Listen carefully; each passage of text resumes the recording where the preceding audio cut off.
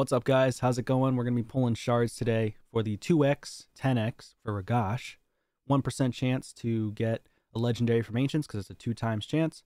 Hopefully we get Ragash. If not, I hope I get another champion like Rodos. Wouldn't mind a duplicate Foley. Wouldn't mind a Harima or something else that's crazy good, of course. And then from the, I think from Bannerlords, I wouldn't mind Stultus. Stultus is also a really good champion. But other than that, let's get into it. Let's see what we can get here. We'll pull our 2 shards first because we have 52. And then we'll go ahead and do our 10 pops. All right, so we got an epic right off the bat. Kunoichi, she's going to be fed. I already have her. Decent champion, not the best, but she's decent. All right, we got a rare Lameller. 10 pop time.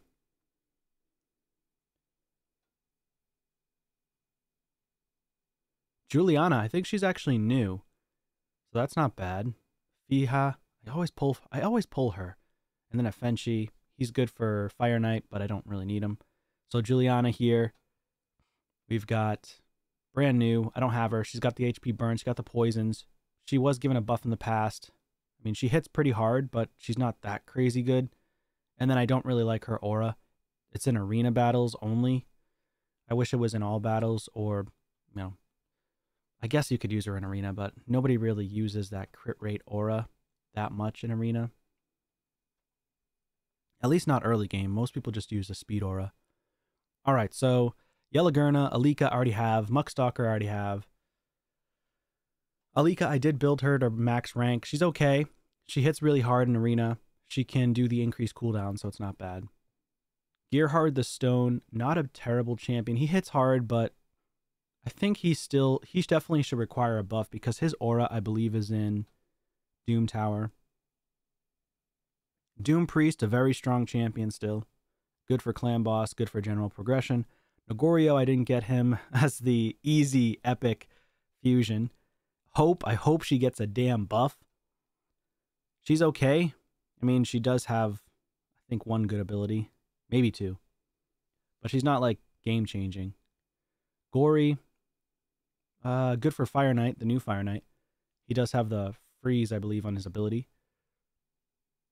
Let's take a look at Hope, though. I think she's new for me. So Hope, she got the block buffs A1.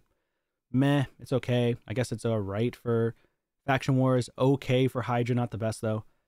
But the A2 was way better. 25% shield on all allies. And then this one's pretty good. The A3 with the removing of all buffs. But I mean, other than that, she's okay. She's not the greatest. She's just okay. Plus, like, her defense is so bad. 800 defense, but 21,000 HP. And she's an HP base champion, but she does damage based on attack. That's ridiculous. Why is her damage based on attack? It doesn't make any sense whatsoever. Make her damage based on HP so that we can scale her better. I doubt that she hits that hard. And nobody's really using her for damage anyways. They're going to use her for support. Either way, I guess it is what it is. Let's go ahead and just see the champion chase here. I wasn't really planning on doing it, but I kind of wanted to get duplicates or just get a new champion. I was really hoping for like a Rodos or something. 52 shards is going to go towards my pity counter, my pity tracker. So I'm 52 deep now. And I have to pull another 168. I'll probably end up hitting my mercy. We'll take all of these nice little goodies here. Got ourselves a legendary skill tome. We got the fragments. And we're looking pretty good on the Jetney Fusion. So yeah, not bad.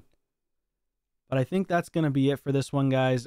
You know, I really appreciate everybody for watching. Hopefully you guys can pull something amazing this weekend. Please consider subscribing, and I hope that you all have a wonderful day. Take care.